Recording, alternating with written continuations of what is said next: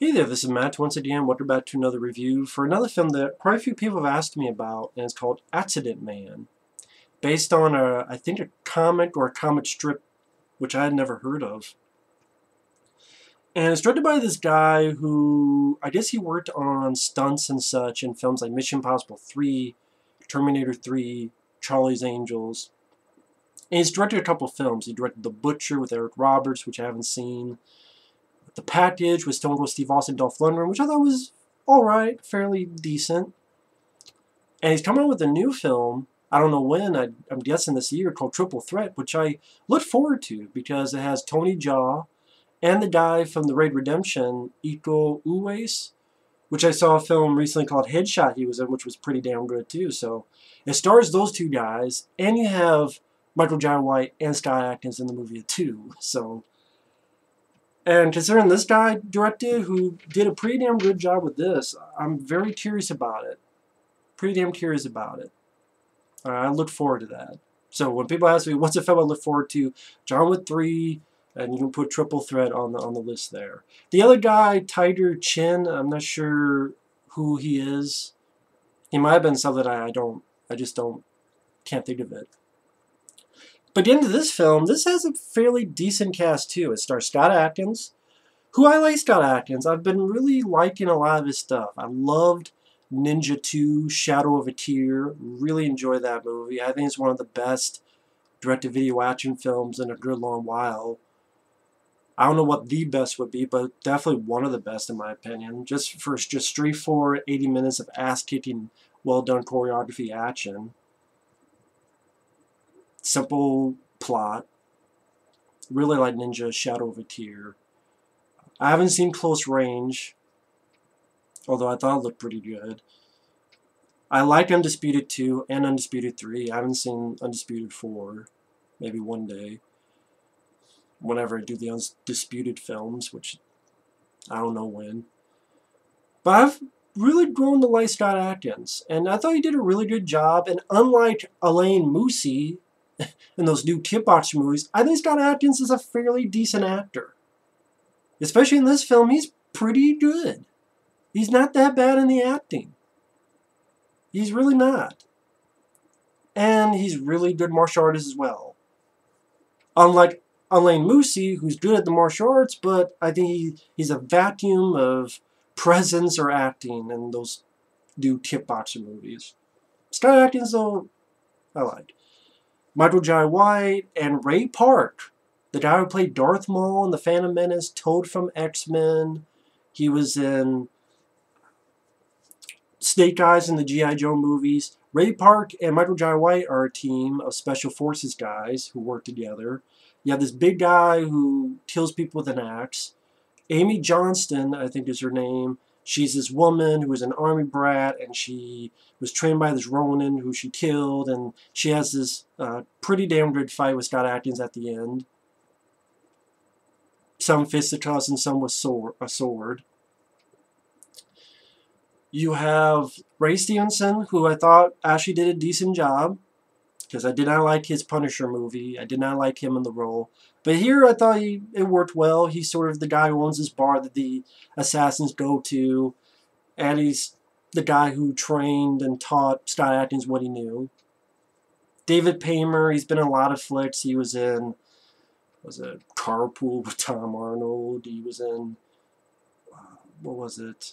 I think he was in City Slickers or Billy Crystal. He's one of those guys, if you look at it, I recognize that guy. He's been in quite a few films. And the gist of the story is this group of assassins, including Scott Adkins, and they're stone cold killers. One day he gets a call from the lover of his ex-girlfriend, who left him not for a man, but for a woman. And Michael Jai White has a fun line where he goes, "Man, you must really pissed her off. She switched teams on a motherfucker." So her girlfriend's lesbian lover calls her and says she's dead. Oh, by the way, she was pregnant with your kid that you didn't know about. And for Scott Adkins, this was the person, really the only person he truly cared about, so he wants answers, and he tries to go find what the fuck happened. And yeah, there's that part of your brain that goes, well, wait a minute, you know, he's a stone cold killer, he's an assassin, he kills innocent people. Should I really give a shit about his plight? Boo-hoo, you're no saint. I'm sure you've murdered many innocent people too. It's not like an assassin who just kills the guilty parties. So it's like, should I give a shit about this guy? Or should I give a shit about this character's plight? So I guess that's like one about it. But if I bypass that and just go with this movie, which has a bit of sense of humor to it at times. It's not meant to be taken 100% seriously. It's just meant for fun and some pretty damn good fight scenes. It's an entertaining movie. I think Adkins does a good job. Interesting idea with his assassin. He makes things look like an accident. So like one guy, he makes it look like a suicide by hanging. There's another guy later on, he shoots the tire and makes this car swerve to hit and crush another guy to make it look like the tire blew out, and this accident crushed this poor guy who was his target. Interesting. Movie moved at a pretty decent pace. I never really got bored with it. Again, there's some good sense of humor. Like the sort of colorful characters of assassins, again, the axe killer guy who's a hitman. There's one guy called Poison Pete. The Soldiers of Fortune, Michael J. White and Ray Park. It was kind of cool. It's like Spawn and Snake Eyes are a team. I thought that was kind of cool. I thought those two worked pretty well together.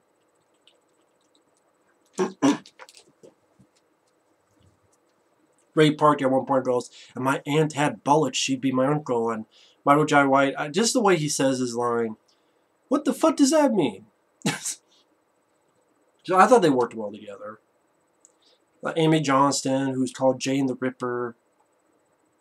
You have this other guy who makes these crazy inventions. Including later on, he makes these bandages, which Scott Adkins finds and is actually called Adkins Bandage. A nod to his real name. So the first chunk of the movie, they're showing this world of these assassins and what he does, hence why the movie's called Accident Man. He makes these look like an accident. At one point, he fries this death metal band, the type of, oh, no, no, no, no. And you hear narration from Scott Adkins going, I don't know why, we're not told why we're supposed to kill, we're just given a target. He's like, I don't know, maybe it's because of the shitty music. After what was it? After hearing 3 songs, I would have killed him for free. Which again, as far as like, should I really care about this character? Should this character really be likable?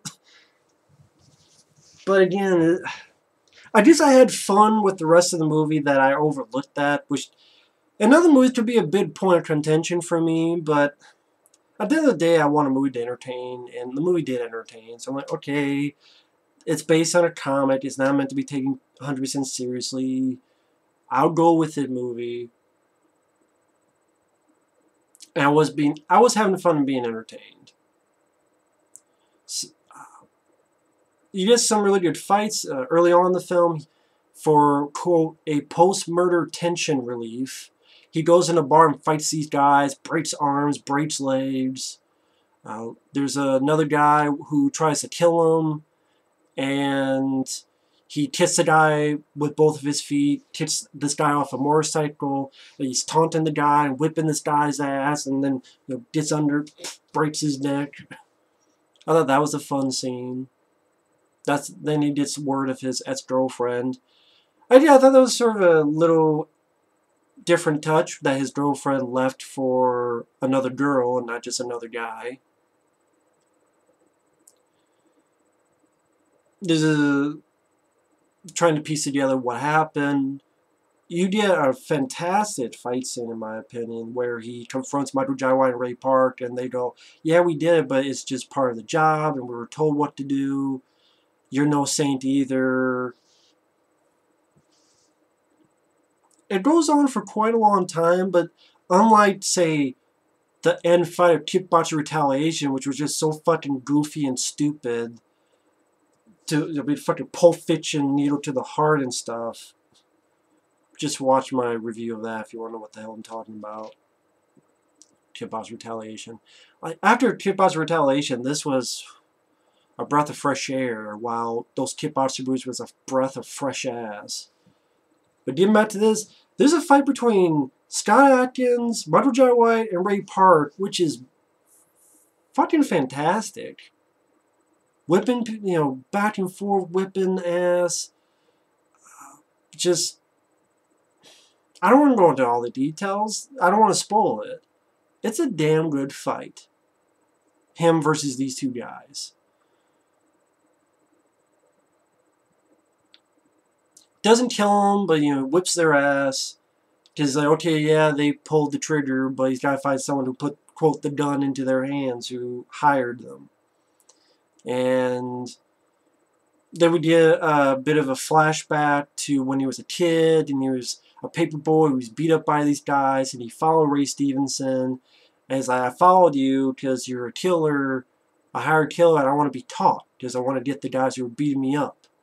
And we see him, the lead bully, pushes him off the railing of this building, and we see him being taught.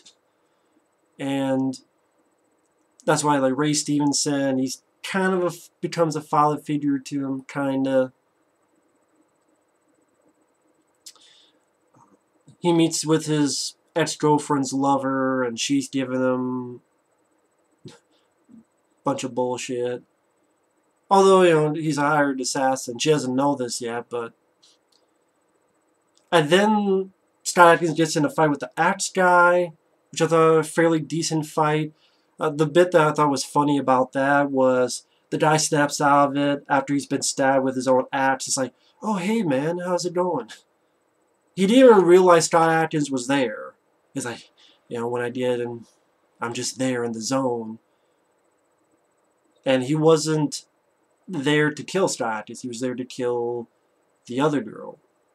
And it's something to do with his... Scott Adkins' ex-girlfriend was an environmentalist, and the whole gist of the why, I didn't really find that interesting. It's kind of like, whatever, something to do with the oil tycoons, and exposition wasn't really that interesting, to be honest.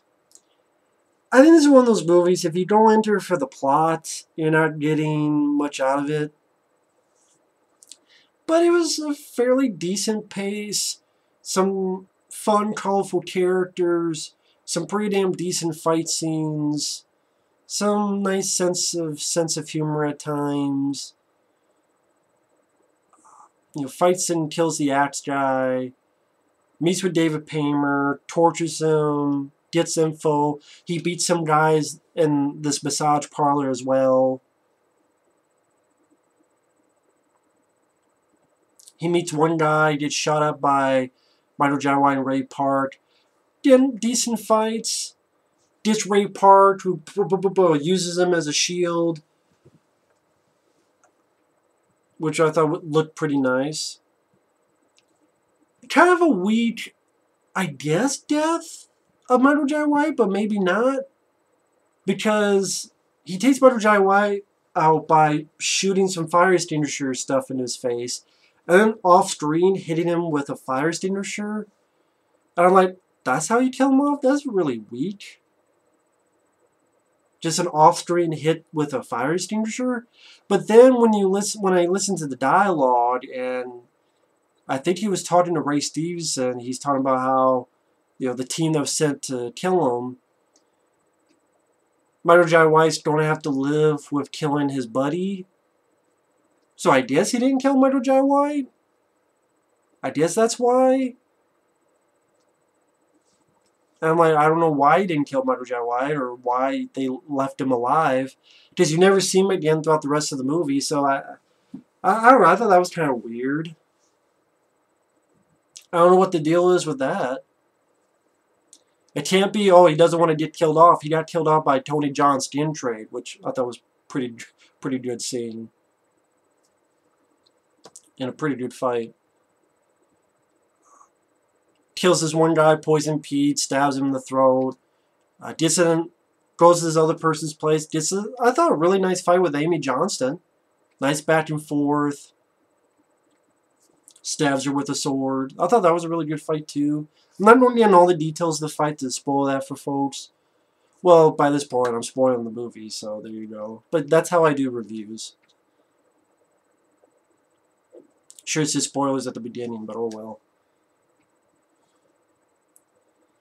Although you do get some weird, some dumb stuff as well. For example, a line Amy Johnston says is, when she pulls her sword out, she goes, "I guess it's time to butter the toast. Maybe I'll let you lick the knife." I'm like, this line can lick my ass. That's a shitty line. Also, after killing her, he cuts the main guy who hired everything, cuts his head off and spurts blood. And the spurting blood ends with like this fart noise of the last CGI spurt of blood. As the body's falling, this last spurt of blood, literally it's a fart noise. And it's shitty CGI looking blood. Like, you didn't need that.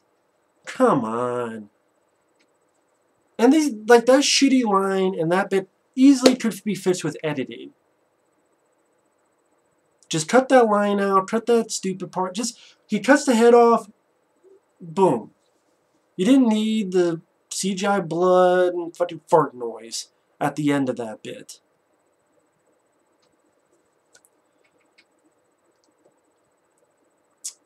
And then the final shot, it's a little bit, I don't know if I want to say anticlimactic, because goes to the bar, there's Ray Stevenson and David Paymer.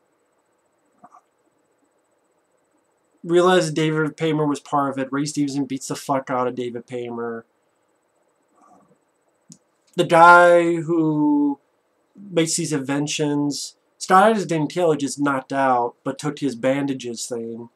Gives it to David Paymer. David Paymer puts the bandages on, and I guess some kind of poison gets in the system and kills him. And then Scott Adkins and Ray Stevenson have some choice words, and he's like, you know, I should kill you. Ray Stevenson says it's Scott Adkins, but, you know, just get the fuck out of my bar. And he does. And then he rides off on a motorcycle, and I'm thinking, by the dialogue, is he going to become a superhero? Is he going to become a vigilante? Is he going to use it for good? I don't know where he's going. But is this a movie they want to make a franchise? Kind of like, I swear that Michael Jai White film Falcon Rising, it seemed, which I liked okay as well. It seemed like maybe they wanted to make that a franchise as well, but it didn't happen. And I doubt this is getting a sequel either. So I don't know if they want to make sequels to this. I mean, I wouldn't say this film's on par with recent action films I saw. Like, I'd probably put Mayhem with Steven Yeun above this. I would definitely put Headshot with the, I can never say his last name, Iko, the guy for the Ray Redemption. I would put that above this. But I thought it was a pretty decent film. I liked it. Like I said, moved at a fairly decent pace. Has some nice bits of humor I liked. Some dialogue bits. Or like the axe guy who then, oh, I didn't see you there. I didn't know that was you. Some pretty good fight scenes. I like Scott Adkins as the lead. I think if you're a fan of Scott Adkins, it's well worth a look. I do have my nitpicks. Again, sort of the kill by just not kill of Michael Jai White's character. Shitty line by Amy Johnston. That CGI fart burst of blood from the headless guy at the end. Again, is it really, I really care about this lead guy when he's willing to kill people that could very well be innocent? It's just, hey, it's a job. But I guess, you know, that's like with a lot of movies dealing with assassins. So I guess if you can handle those movies, you can handle it in this movie. Overall, though, I liked the film. I was entertained by the film. It was, like I said, it was a breath of fresh air compared to Kip Botcher Vengeance and Kip Botcher Retaliation, which I saw recently too. But either way, thanks for watching. Take care. and we will see you later. Bye-bye.